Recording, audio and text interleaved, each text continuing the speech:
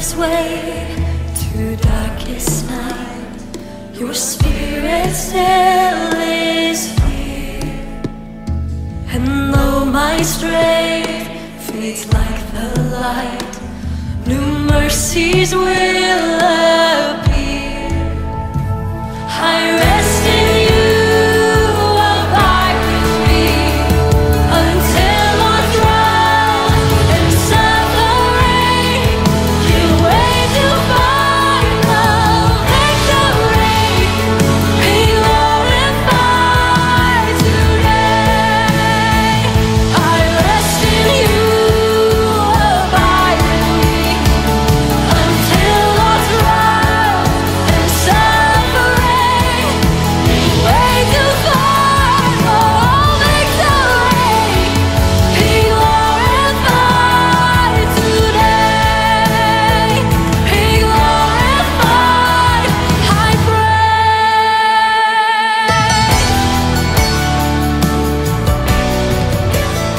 All God's people said, amen. Why don't you guys have a seat? Thank you, Tame. All right. We are in our discipleship series, learning how to follow Jesus Christ correctly as disciples. And inside this study, we've been doing it for several months now, and we'll continue for a while. We are in the section, Be Ready to Give a Reason for Your Hope, to be able to explain to people what we believe and why we believe it. We are instructed to do so in 1 Peter chapter 3, verse 15, but sanctify the Lord God in your hearts, and always be ready to give a defense to everyone who asks you a reason for the hope that is in you. And so we should be able to talk to people what we believe and why we believe it. And we've gone over multiple subjects so far. We are now in the section of millions of years. This is a very important subject. Well, a lot of churches would like to stay away from it because there are lies out in our culture that are taught as fact, and they go against what the Word of God says, and so they have eroded faith in the Word of God, which has eroded a lot of people's faith, and it's caused a lot of people not to have faith in God. So that's why we're dealing with this subject, because it actually counters exactly opposite what the Bible teaches. Last week we looked at the Big Bang Theory that says the universe was 13.5 billion years old, and that the universe came into existence from nothing, with no purpose, no meaning, and no intelligence behind it. That it took millions of years for stars and planets to form, and eventually life appeared from dead material. There was no life, and then there was the life. The inorganic to the organic world. How did life just come up from dead material? How did life arise? Well, you'll be amazed how they explain the origin of life millions of years ago. Play the next video, please. For me, it is. When I learned that I am the same as the trees, as the grass, as the other animals in this biosphere held by Earth. I'm not separate and apart from them. I'm the same. I am uplifted because I am the same, not because I'm different. The atoms of your body are traceable to stars that manufactured them in the core, in the crucibles of the thermonuclear fusion inside the cores of stars. And these stars exploded, scattered these elements across the galaxy into the next generation gas clouds that then collapsed, formed star systems with ingredients that can now make planets, with planets that now have ingredients that can now make life. We are alive in this universe. And because our atoms are traceable to the universe itself, the universe is alive within us. You are special, not because you're different from the universe. You are special because you are the same as the universe. To me, that borders on spiritual. We are not figuratively, but literally stardust. That's beautiful. Really? Sounds like they got it all figured out, don't they? Do you know that everything he said, there is no scientific evidence whatsoever? None. Zilch. It's all his imagination. But that's not how they presented it, do they?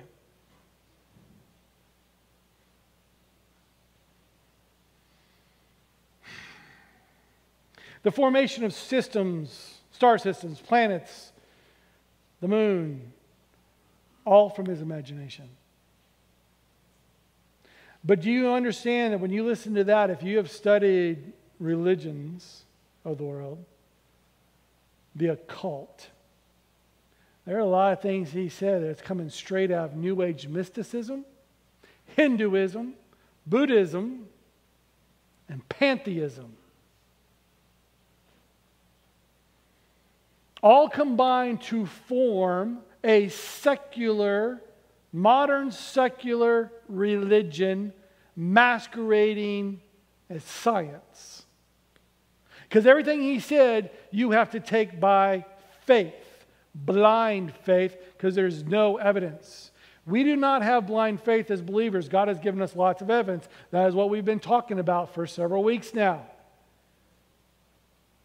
But theirs is blind faith when it comes to the origin of the universe and of life. Here's what they actually say. Next slide. Big Bang Theory relies on a growing number of hypothetical entities, things that we have never observed. Inflation, remember when the universe inflated? Inflation, dark matter, dark energy are the most prominent. Without them, there would be fatal contradictions in their Big Bang Theory. Next slide. You may have noticed that despite of these brave words, I have not explained the origin of the universe. The reason, of course, is that this is a matter about which scientists still have no clear idea of how things came to be. The inflation debate, the next one, Levi, is the theory at the heart of modern cosmology deeply flawed. And this is not coming from a Christian scientist. But they're realizing that the cosmic egg, remember what was explained in the video? There was no outside, but there was inside this molten mass of energy and everything that then inflated. They call it the cosmic egg. Where did that cosmic egg come from? You have a chicken and the egg problem with the universe. In reality, next slide, Levi, something from nothing is totally absurd. Never been observed in the universe. You have nothing, you get nothing. Origin, cosmic egg, unknown to them. Origin of moon, stars, unknown. Origin of the solar system, unknown. Origin of stars and galaxies, unknown. The Big Bang, nothing was there, nothing exploded for no purpose, no intelligence behind it, nothing. It's myth. You have to accept it by blind faith. We believe there was nothing there in the beginning. Then God said, there's a cause. The cause is God. And we've given you the evidence in the past of why we believe the universe is precisely designed.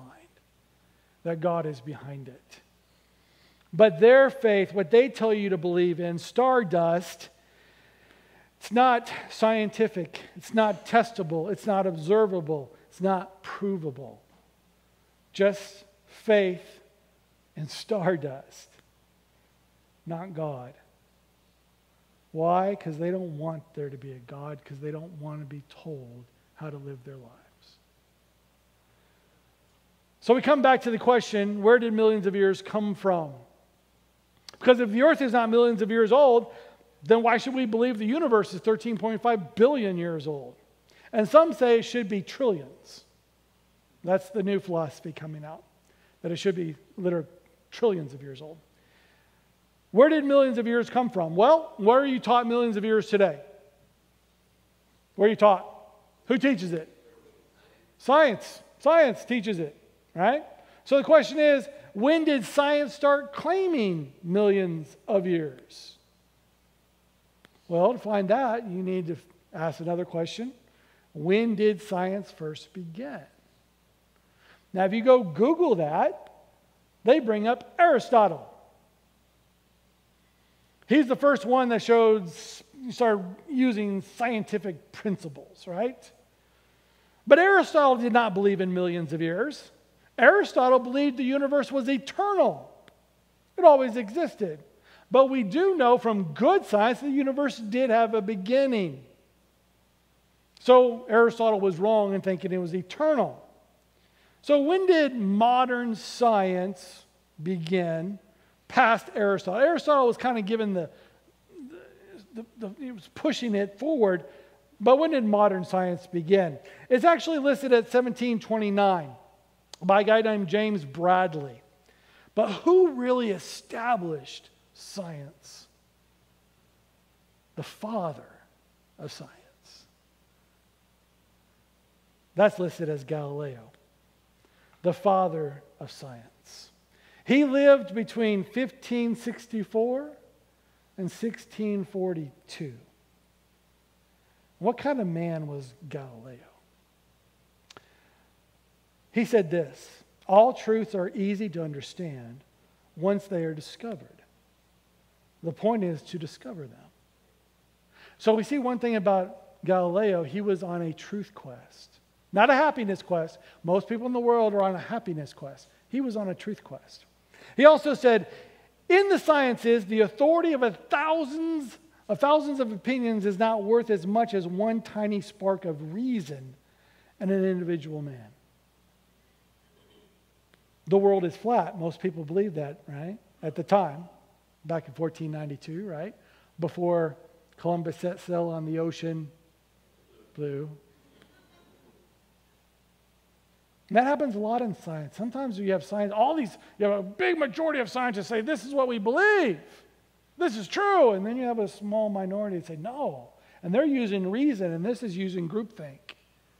Galileo suffered from that.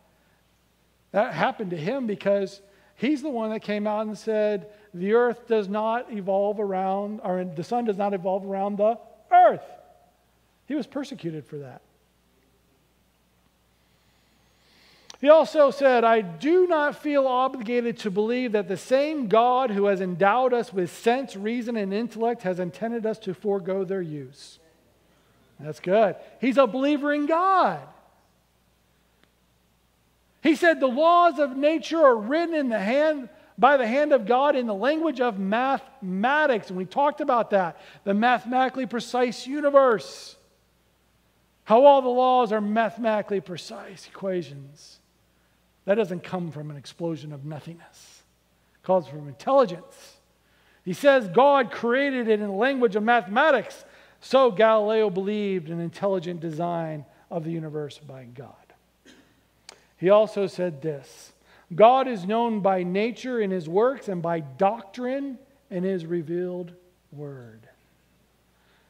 Creation proclaims the glory of God, and the Bible reveals who he is. Galileo believed in the beginning, according to the Word of God, and Galileo believed in the timeline. In the beginning of the sciences, in the age of enlightenment, and majority of them believed in the timeline of the Bible. It was common. 6,000-year-old earth, not millions. So when did science start believing in millions of years? Because it didn't start out that way. Well, then you have to go forward about 100 years after the death of Galileo. 100 years after his death. You have a guy named James Hutton. Now, he's considered the father of geology. He said, if the succession of worlds is established in the system of nature, it is vain to look for anything higher in the origin of the earth. The results, therefore, of our present inquiry is that we find no vestige of a beginning, no prospect of an end. Nature. This is the rise, about 100 years after Galileo, this is the rise of the modern times. Modernism. It's about reasoning, but without God in the picture. Man is starting to reason for himself and putting God out of the picture. And so you have this rise of this looking at the natural realm, and that's all there is. There's nothing higher than the universe. There's nothing outside of the universe. And God is outside of time, space, and matter, but they're not going to look to it anymore. You see, from his personal writings, James Hutton questioned God's existence, questioned the accuracy of the Bible. Next slide, Levi. Another of Hutton's key concept was the theory of uniformitarianism. This was the belief that geological forces at work in the present day, barely noticeable to the human eye, yet immense in their impact, are the same as those that operated in the past. It became evident from such analysis that enormous lengths of time were required to account for the thickness of exposed rock layers. We've talked about the rock layers, didn't we, during the flood? Uniformitarianism, I'll finish that later. So he's saying basically the geological forces, erosions, volcano, earthquake, wind, that all shows that over a long period of time, those forces can create the rock layers. But it's such a slow process that you have to have a long period of time to create those rock layers. Uniformitarianism totally dismisses the Bible, including the account of the worldwide flood. Hutton saw the rock layers as long periods of time. Uniformitarianism is a theory that has no place in it for God, just natural processes. No place for catastrophe to happen on a global scale. Uniformitarianism says all things continue as they have in the past. There's no change. The way it was then is the way it is now, and that's the way it's going to be. This was spoken of by Peter in 2 Peter chapter 3. Knowing this first, that scoffers will come in the last days, scoffing at the Bible, scoffing at who God is, walking according to their own lust, and saying, where is the promise of his coming? For since the fathers fell asleep, all things continue as they were from the beginning. Uniformitarianism. Peter spoke about this 1,600 years before Hutton came up with uniformitarianism.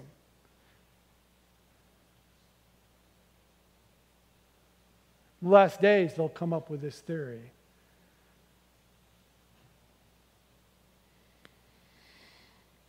Next slide, Levi.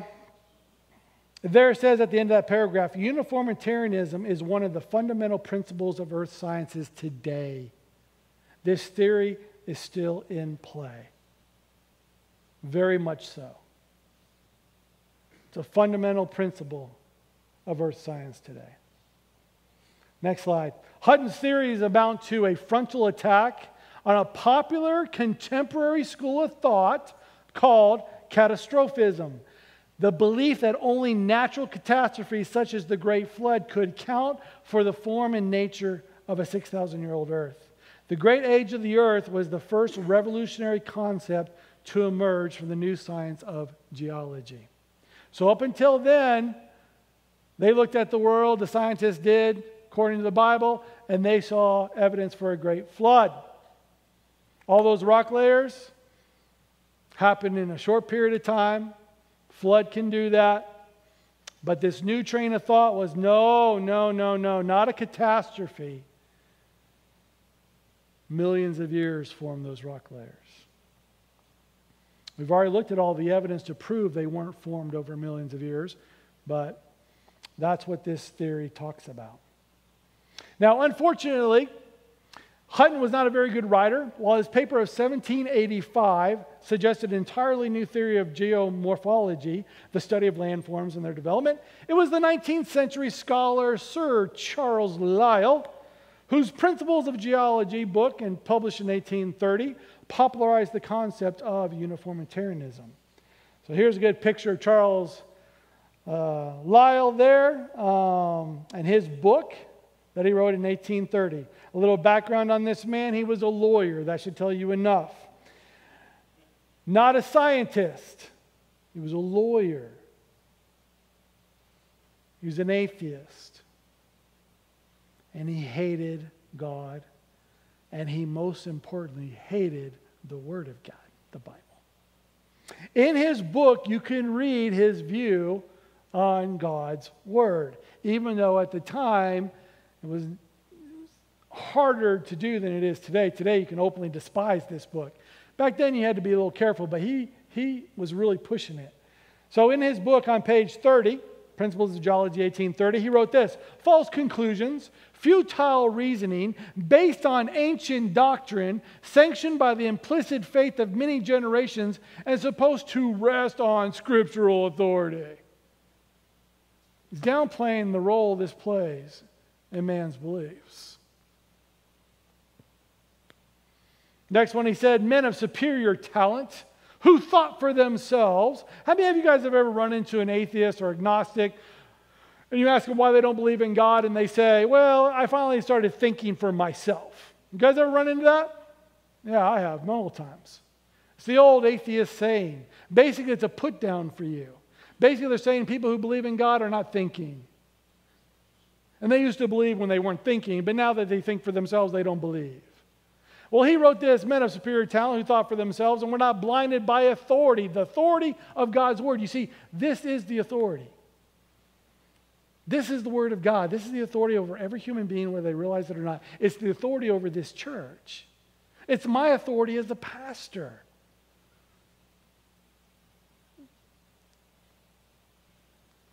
Charles Lyell hated that authority. Lyell said his goal was to free the science from Moses. Quoted for saying that many times. What does that mean? Well, Moses wrote the first 5 books of the Bible, and he wrote Genesis 1, the creation account.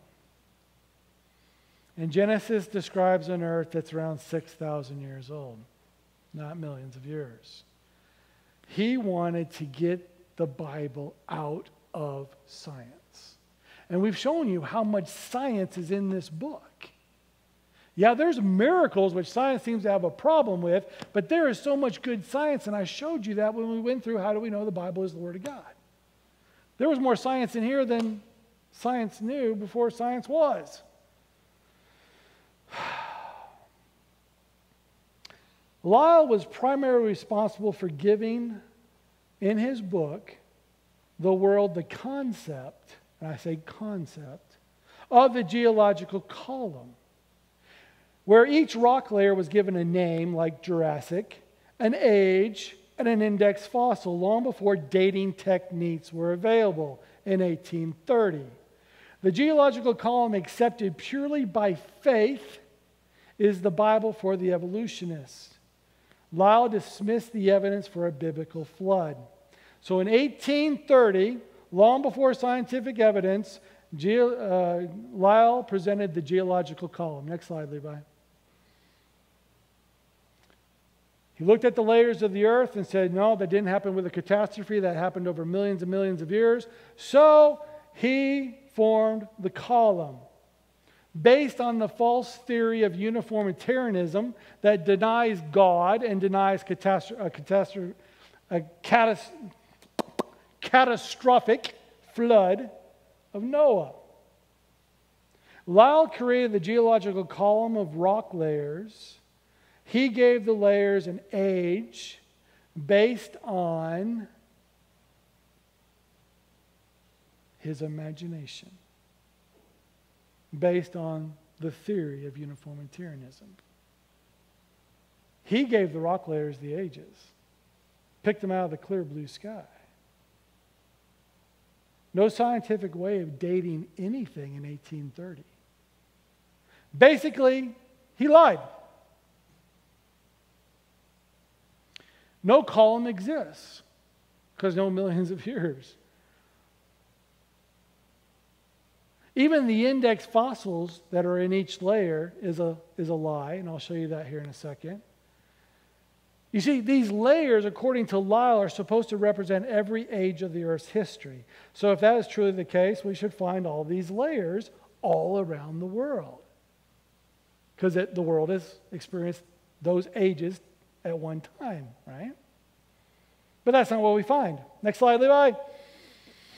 What we find is, when we look at the layers around the world, 77% of the Earth is missing 7 layers of the geological column. 94, 3 layers, and 99.6 is missing at least 1 layer. Why? Because the layers are not laid down during the ages of the earth. They were laid down in a catastrophic flood, and floods are not uniform. They are chaotic and destructive.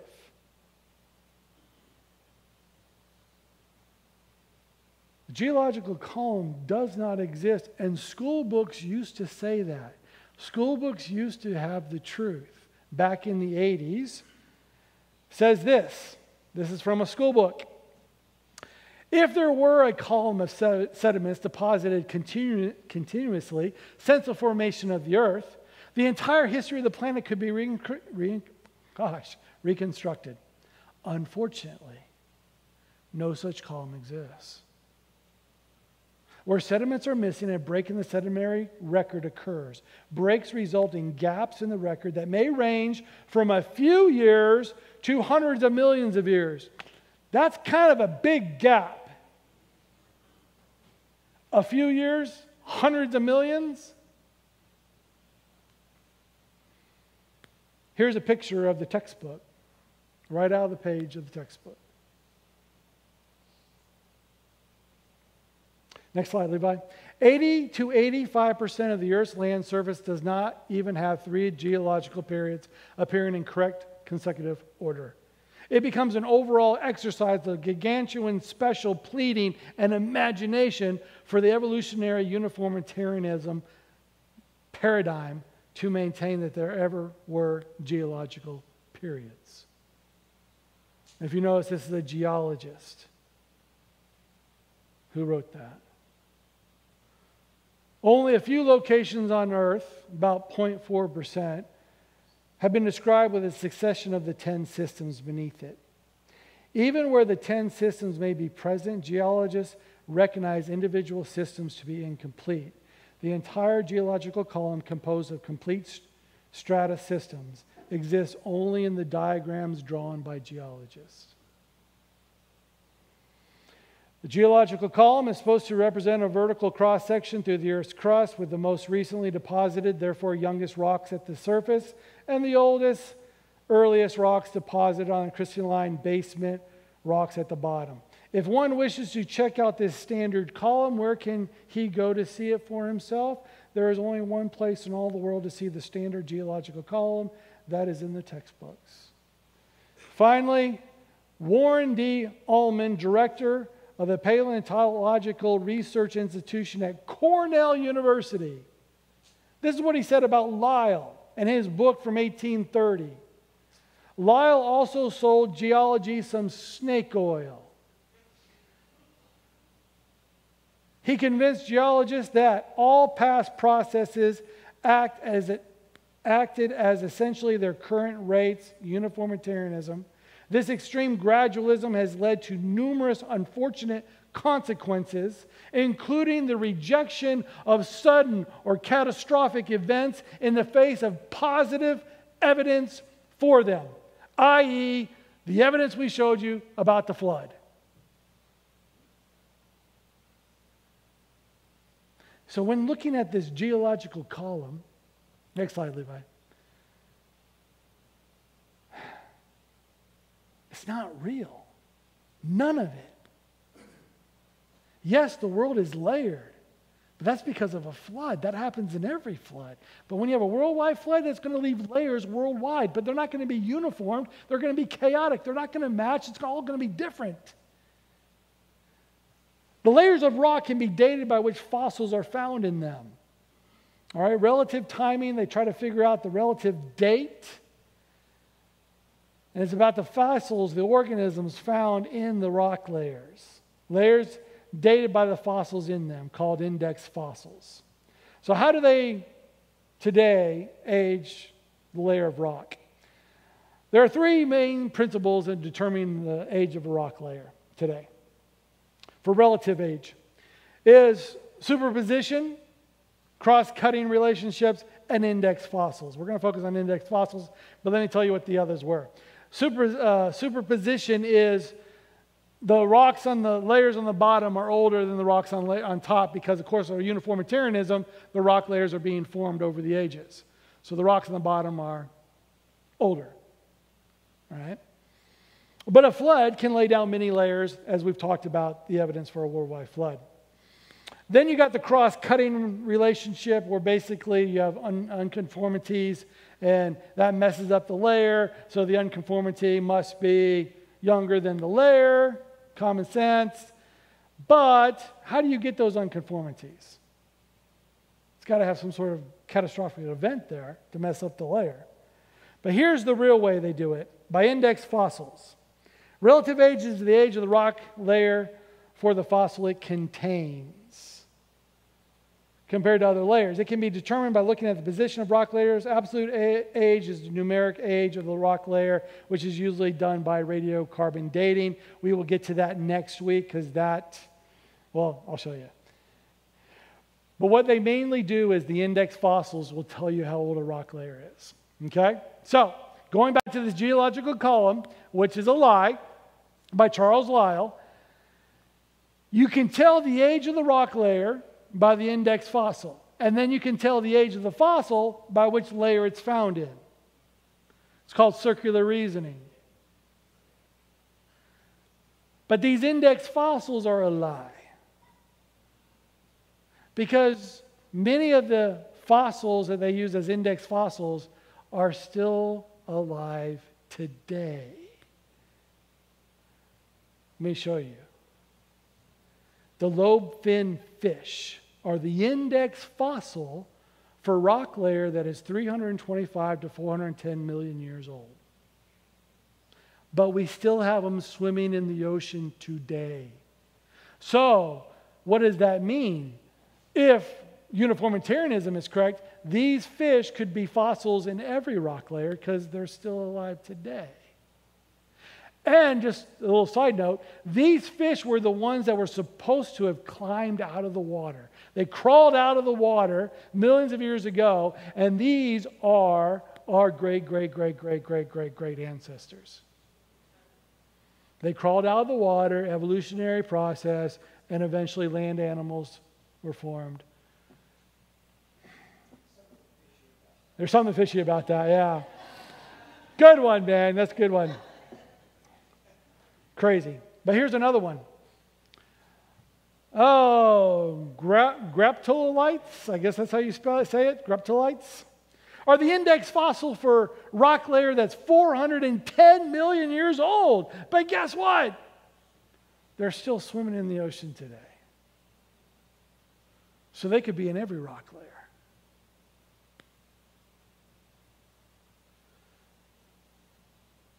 The index fossil is the main way to age rock layers for relative dating at kind of getting a ballpark figure. And then if you want to get a ballpark figure of how old the rock layer is, you look for the index fossil in it. It's circular reasoning. And then you come up with this problem. How do you tell the difference between 100 million year old Jurassic limestone and 600 million year old Cambrian limestone? Because it's all limestone. You have to look for the index fossil. But we just realized those index fossils can be found in all the layers. Some of them are still around today. Folks, they do not use radiocarbon dating to age the rock layers. I said we'll get to that next week. But here's what I want to show you in the last 10 minutes that I have with you. So why is it important to know the link from Hutton questioning the authority of this, kind of denying it, not wanting to pay attention to it, questioning it when he formed his theory of uniformitarianism that the Bible warned us about in the first century, to Lyell taking that theory and basing his geological column on it, and his open to despising the Word of God. Why do I share this with you? Well, it's going to lead to one more interesting character. But before I reveal who that character is, let me show you this real quick. Number one, Charles Lyell's presupposition, his worldview, was to first hate the Word of God and then seek out another explanation for the earth's history. Meaning he was not converted by the evidence, but his heart was already corrupted against the God of the Bible. Why? Well, again, Peter tells us, knowing this first, as scoffers, those who will scoff at the Bible, scoff at God, deny Him, will come in the last days walking according to their own lust. And I've talked to a lot of atheists, and I've listened to a lot of atheists being interviewed. And many of them say, I'm not going to have some God tell me how to live my life.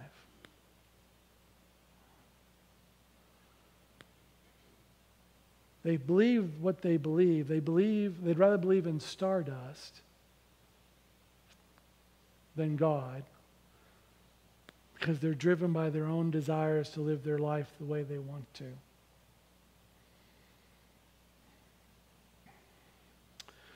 Number two, Charles Lyell, along with a couple other people, created the geological column. Lyell is the main architect.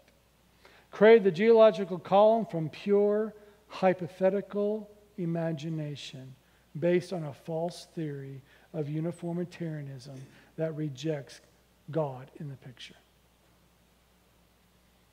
So folks, this right here, we were all taught this in school.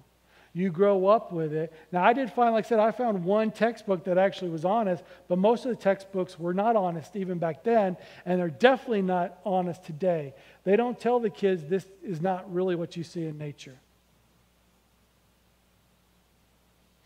And when you look at the index fossils, those are lies. Clams and everything and low sea creatures, we find on the bottom are listed as index fossils from way back when, but of course they're going to be buried first in a flood. It's not proving evolution that we came from these slimy things and slowly got better. This is a lie from top to bottom. In 1830, there was no scientific means whatsoever to test the age of anything. So how did he come up with such precise ages for each layer? From his imagination, period. Based on the false theory of uniformitarianism. Charles Lyell's book of 1830 was able to influence a young preacher fresh out of college named Charles Darwin. Charles Darwin, when he went on he couldn't get hired by a church because he was a terrible theologian, because he wasn't even a believer, but he went to seminary. He had a seminary. He's not a scientist. We're going to get to more about this when we get to evolution. But when he went on his trip to the Galapagos Islands, he took two books. He took his Bible, and he took Principles of Geology, 1830.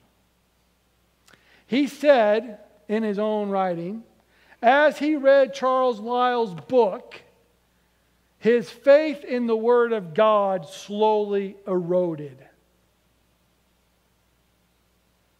And by the time he was done with his trip, he no longer believed in the Word of God. That's what Charles Lyell's book did. Now, if Charles Lyell's book was based on real scientific evidence and we had good reason not to believe this, okay, fine. But it's not. It's based on his imagination. There's no scientific evidence whatsoever.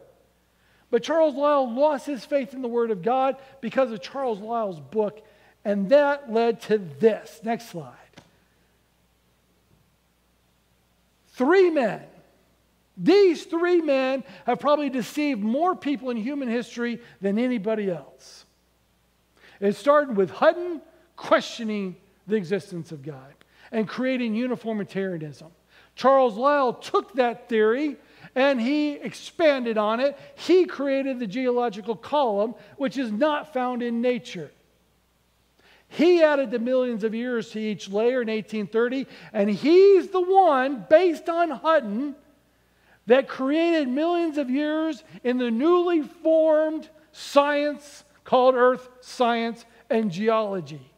And from that point on, it taught the earth is millions of years old. That is where millions of years came from. Not scientific evidence, but from the mind of Charles Lyell, who hated God and hated the Word of God. Then Charles Darwin read his book, lost his faith in... that's fine. Charles Darwin read his book, lost his faith in the Bible, and took the millions of years from Charles Lyell that don't exist, and he based his theory of evolution on those millions of years, because you have to have millions of years for evolution to take place if evolution is true.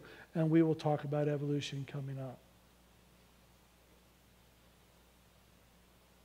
Go back one, Levi. I want you to take a look at these men. We have their personal writings. They're not men of integrity. They're not good men. They're sinful men who are in the right place at the right time for Satan to use to bring about one of the greatest lies in human history, evolution. And evolution at its very core, if you really study it, evolution says there is no God. We're here by natural processes. You're not accountable to God. It teaches everything opposite of this. It's from the mind of the father of lies, Satan himself. And he used these three men who were driven by their own lust to deceive the entire world. And today, I know a lot of people would mock me and make fun of me because they believe the earth is millions of years old and the universe is 13.5 billion years old, and it all came from nothing. And we are stardust. Folks, millions of years is from these three guys. Well, the first two. Then evolution is from Darwin. Real quick as I close, I got 2 minutes. Go to the next slide. All right, so we're going to get to this book again later, Origin of Species by Charles Darwin. Again, if millions of years don't exist, and they don't, then you don't have time for evolution. So evolution right there disproves evolution, but we'll go farther into it. We'll go into all the science of destroying evolution. But I want to make the connection between Lyell and Darwin. It's not just Darwin hearing about the millions of years and taking it. No. Charles Lyell was Darwin's hero. I'm going to show you a video of Darwin's office in his home. I think it's in London, around London. But now it's a museum.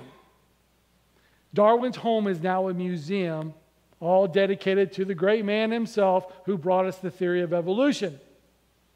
So this video is scanning his office because it's, wow, this is where the Origin of Species was written, based on millions of years from Charles Lyell, based on uniformitarianism from Hutton. Why don't you watch this video? Go.